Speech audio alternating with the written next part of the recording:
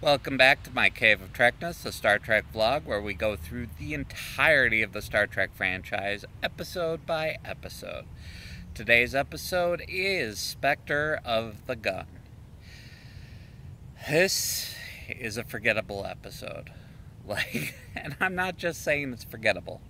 It's so forgettable that literally the last 10 minutes I was watching it late at night. I know I finished the episode, but I completely forgot how it ended.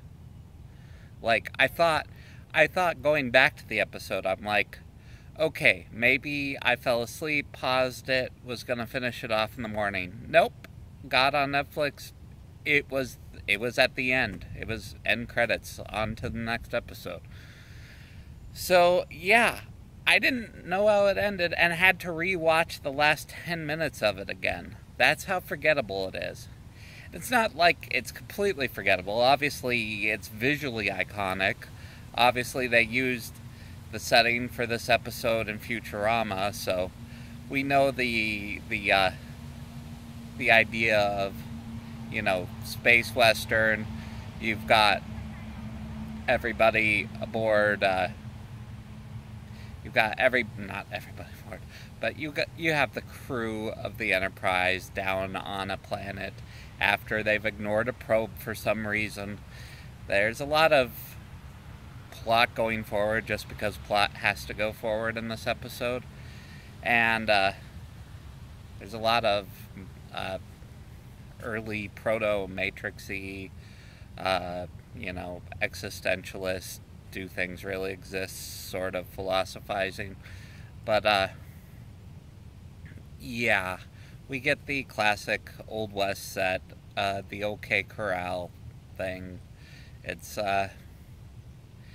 it's not that anything's terribly bad about this episode. It doesn't do anything remarkably wrong. It's just that the premise is so paper thin, and we just don't care. We've seen the crew of the Enterprise put into something that's not reality by a very powerful alien that's been beaten to death, and it just feels like a budget-saving episode all in all.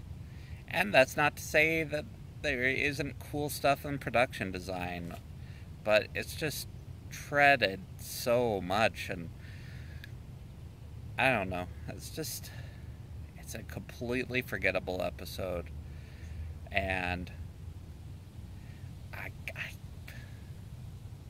I can't think of much to it. I mean, I guess they MacGyver a tranquilizing grenade. That's kind of cool. Um, you know, there's some intrigue at the beginning, and the alien design is interesting, and they managed to make everything well done. It just doesn't come together because it's so rote at this point. So that's really all I have to offer on this one. So I will see you on the next episode. If you like this episode or like this channel, please subscribe or like or comment or share it with your friends or any of those things that everybody on YouTube tells you to do at the end of a video. Thanks for watching, and I'll see you on the next episode.